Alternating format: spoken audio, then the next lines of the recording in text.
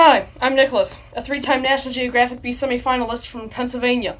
And it's time to learn geography now! Hey Geography peeps, so I'm actually dog sitting another dog today. This is Goose. Say hi, Goose. You know what the best part about dog sitting a dog that has a cone? I could do this. Hey Goose, you want a treat? You want a treat?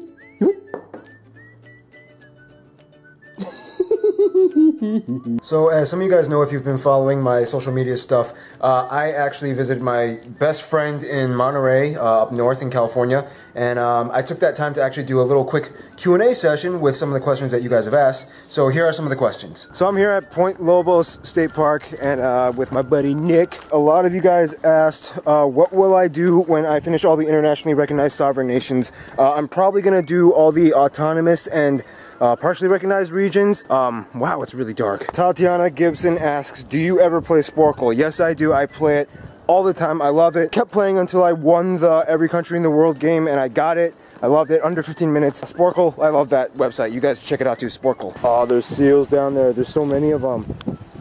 He's just waving his flipper. He's like, I'm a seal. Oh, he's looking at me, he heard me.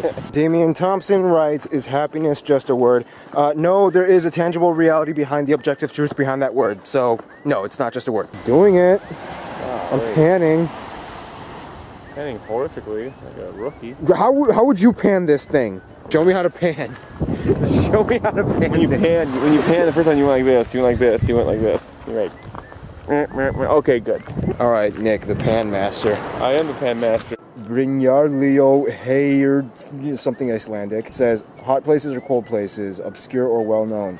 Hot places and obscure. I'm at Spyglass Hill Golf Course. One of the best golf courses in the world. I'm driving a golf cart. Okay, stop. That's it? Oh, come on.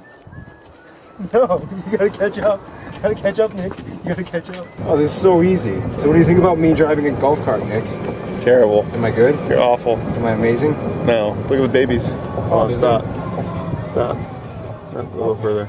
The trees are blocking the way. There's deers. Look at that. Can you see them? Oh, little baby deers. Samuel Marins Pontes writes, what country are you most anxious about? Well, Cyprus is coming up, and that's going to incur a lot of arguments. Looking forward to that. Nice shot. Longyearbyen Svalbard writes, first thing that comes to mind when you think of Romania. I think of actually my friend Jen Bricker, who was born there, and she became a famous gymnast, aerialist, performist, and she was born with no legs. And so yeah, that's what I think of when I think of Romania. Look her up, Jen Bricker. Yeah. Oh yeah, Moretto pie!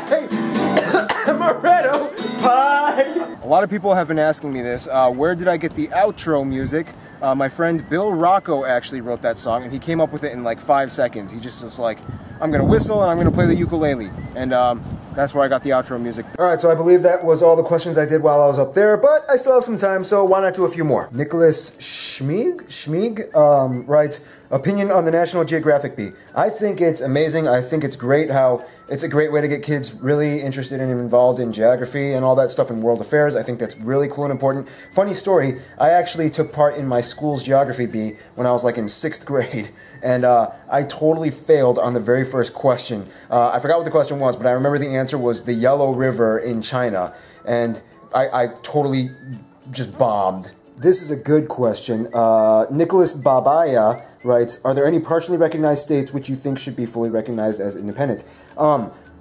I think it would be absolutely amazing if Greenland would completely secede from Denmark and become the world's first and only independently recognized sovereign Inuit nation in the world. That would be so cool, because there hasn't been one yet. And if that happened, that would be pretty cool. And I mean, it's kind of, I don't know how close they are to doing that. They're kind of close, but they're still kind of dependent. But at the same time, if that would happen, that would be amazing. And I think it would really boost up their tourism sector, and it would just help them out with all the geopolitical economics that they engage in. So I don't know, I think that would be really cool if Greenland became independent. Yuri Meyer writes, try to pronounce these Dutch words.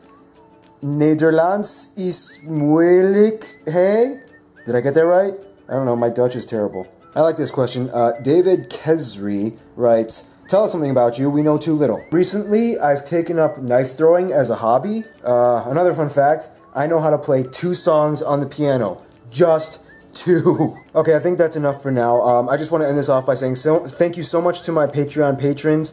I was able to make my last rent payment because of help from you guys, so thank you guys so much. I posted up some videos and extra behind-the-scenes content and bloopers for you guys on Patreon, so if you're a patron, check that out. Also, thank you so much to the people that have contacted me from the countries that I did, like Belarus and Belgium and Belize, and even Benin. You guys contacted me and you gave me so much great information, and I'm so thankful for that. You guys are amazing.